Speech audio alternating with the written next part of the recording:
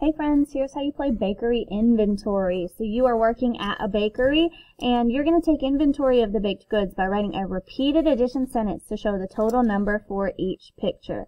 So inventory means you need to count up how many baked items you have in the bakery so you know how many you can sell.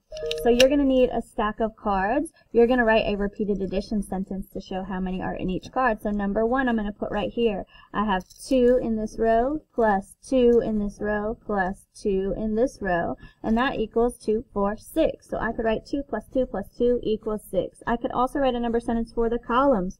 So this column has 3 and this column has 3, and 3 plus 3 equals 6. Then I can set that card aside and look at the next card and write a repeated number sentence for that one. That's how you play. Have fun.